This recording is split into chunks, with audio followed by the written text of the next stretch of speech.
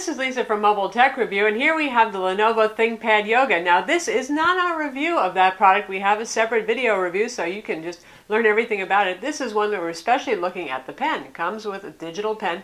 Two versions of this Lenovo ThinkPad Yoga, one with the pen, one without the pen. So make sure you get the one that you want. Obviously, this is the one with the pen. And we're going to test it out. It has a Wacom active digitizer, so you can use Wacom pens with it. And just as a quick recap, it's a yoga style convertible. Keyboard on the bottom here, the lock and lift style so the keys don't move. 12.5-inch full HD IPS display, converts into a regular notebook too.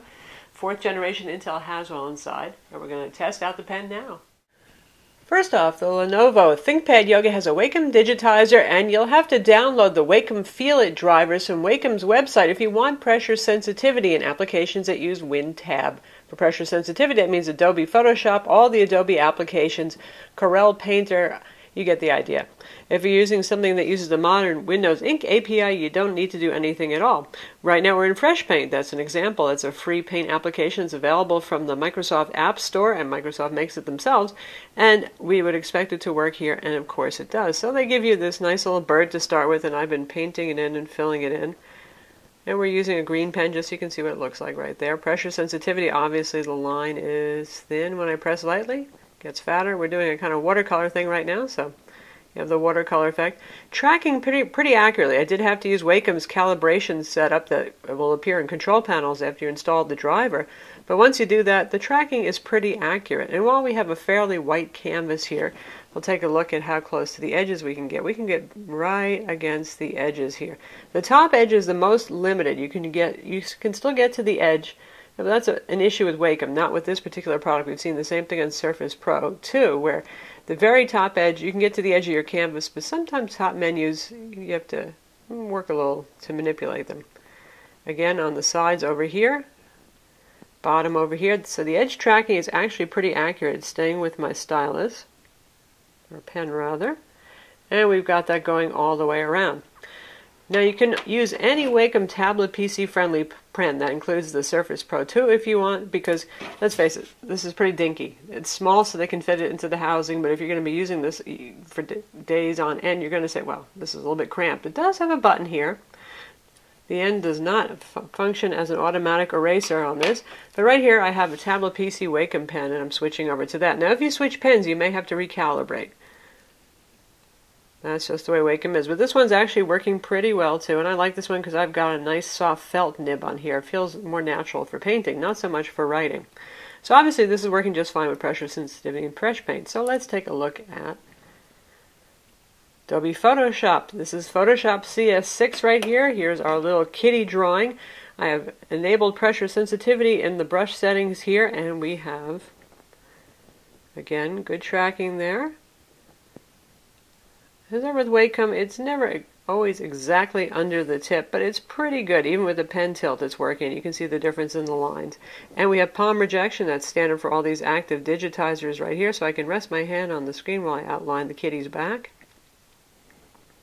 So good pressure sensitivity. Now, when this first came out, there was a problem with a dead zone, and Lenovo has fixed that happily with the driver update, and we have that installed here, so we don't have any dead zones any place that we want to draw all the way across the screen. We'll make this canvas even bigger so we can see that.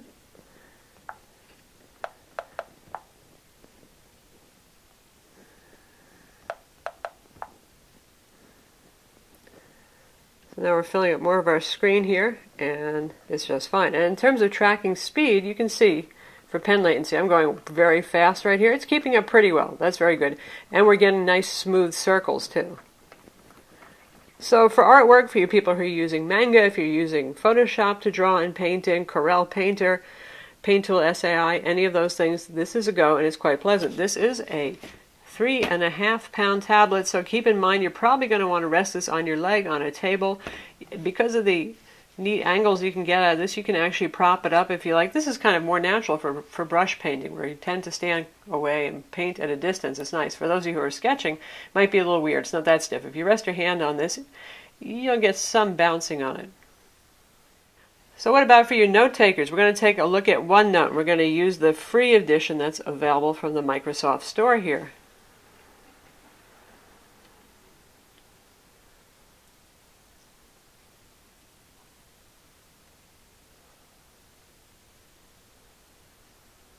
So here we are inside of OneNote.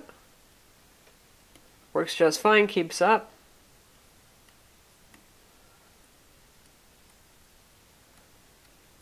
And I'm running as fast as I can. Absolutely no problem. So for note takers, also very nice. And that's good speed there. And even if you fill up a page with text, this is a nice fast processor. It's going to be able to keep up with you when you're taking notes. So lastly, we're going to look at PDF annotation. First, we're going to test out Adobe Reader.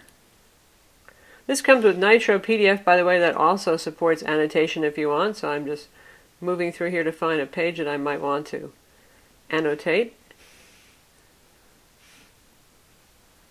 And I can do my highlighting right there if I want to, not a problem at all with this. We have digital signature support that's built into Adobe Reader as well. So how about if we open up a Microsoft Reader, which is part of the operating system now. And so here we are in Microsoft Reader where I'm making an absolute mess of this. You can circle anything that you want. You can annotate. You can rest your hand on the screen while you say something illegible like I'm doing right now, as if I was really annotating a document. So there you go. MS Office, Adobe, Art Applications, it's all a go. It behaves very nicely.